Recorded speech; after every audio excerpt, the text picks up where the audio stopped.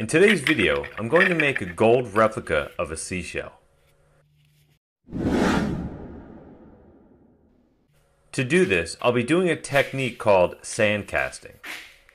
It's a metal casting process characterized by using sand as the mold material. This isn't just any ordinary sand, it's casting sand, referred to as green sand. What I'm trying to achieve is to make a cavity in the sand in the form of this seashell. I'll place the shell facing down and add talcum powder to this half of the box. This is so the shell and the other half of the box does not stick to each other. I'll start by sifting the sand over top to try to capture more detail. Then, I'll continue filling it until it reaches the top. Scrape off any excess sand, make sure it is flat, and flip it over.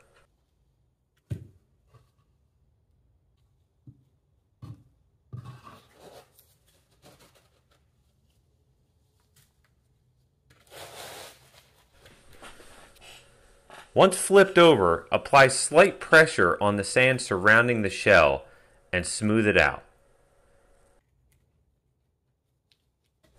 It is good practice to cut out the pouring sprue and vent location prior to filling the other half with sand. This gives you the exact location for when you need to cut it out of both sides at the end. When you're finished, remove any loose sand.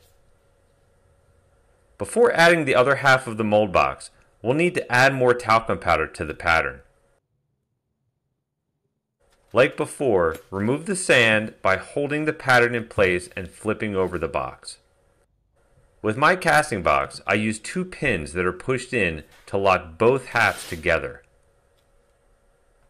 Without this, your casting box will fall apart and possibly cause serious injury. Now, I'll fill this half of the mold just like I did the other half.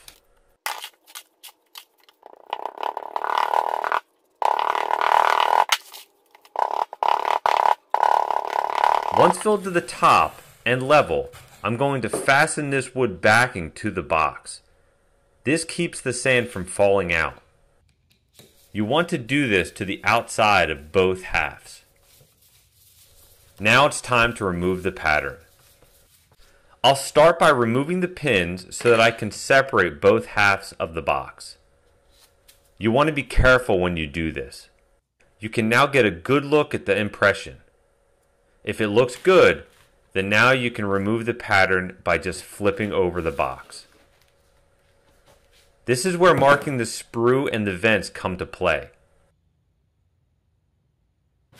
You can easily see it on both sides, allowing you to cut out the proper sprue and vents. You can put your casting box back together and reinstall your pins. When you're finished, flip it upright and remove the top to expose the sprue.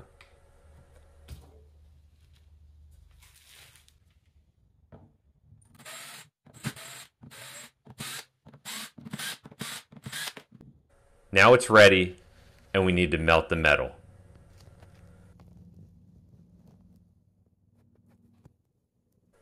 I'm going to use a piece of aluminum bronze from a previous cast. It's an alloy of 89% copper and 11% aluminum. I put this piece of cardboard under the crucible to prevent it from sticking. Now I will put the metal into the crucible and light the furnace.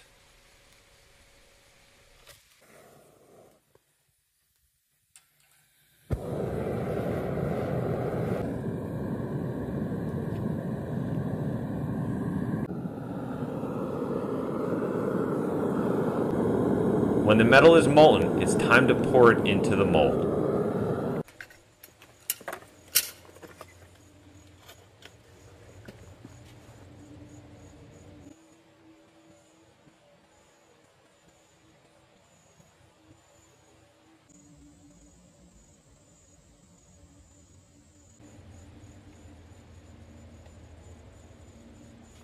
Let the metal sit for about 20 minutes before opening the casting box.